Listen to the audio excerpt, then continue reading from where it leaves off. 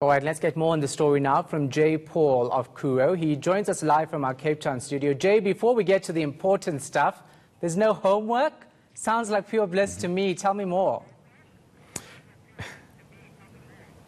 Yes, I think we realized that parents actually end up having to spend so many hours after coming back from a long day of work to actually help their students, their own children. And so we realized that we need to actually have extended school days and have the homework done during those school hours, so that when the parents go home with the children, they can actually just focus on building their own relationship with them, spending quality time with them, and where the kids can actually do other things that actually interest them.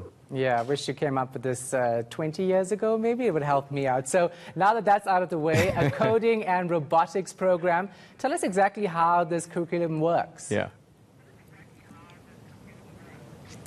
So we realized that we need to actually develop the 21st century skills that kids need to have, and included in that would be strong understanding of how coding works, how robotics work, especially as we go into the fourth industrial revolution.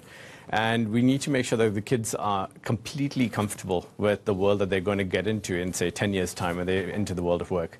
And hence what we've done is we've included a strong coding and robotics curriculum as part of our normal subjects. We've embedded it into existing subjects, and we also have some Saturday programs that we are putting in place. So in that sense, what we're making sure is that the kids have sufficient, actually they have significant exposure to it.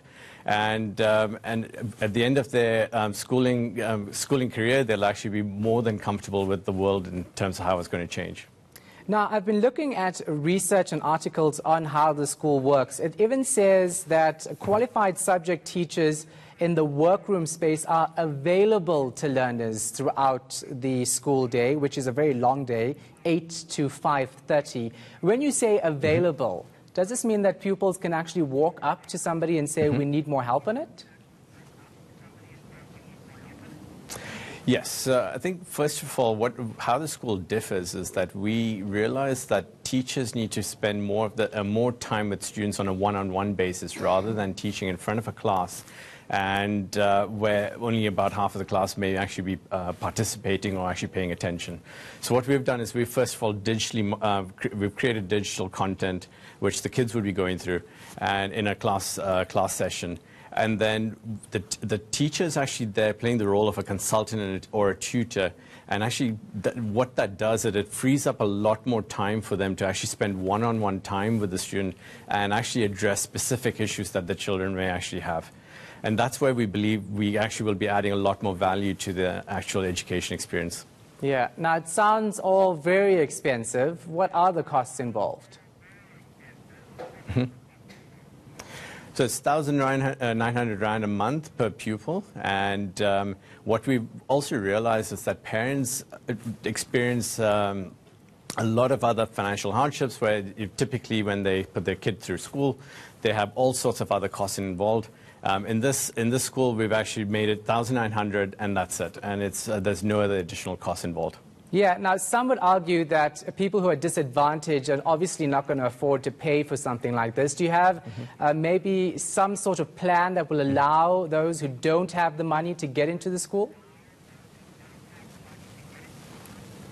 Yes, I think Kuro has a well-established foundation that works with us. It's called the Ruta Sashaba Foundation. We have, so a number of our top candidates actually get scholarships and funding through that foundation. And that's something that we encourage parents to apply for as well, well in advance.